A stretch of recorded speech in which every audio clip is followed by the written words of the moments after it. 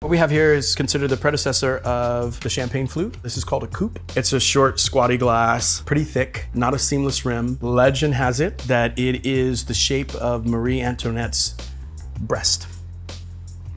I'll leave you with that.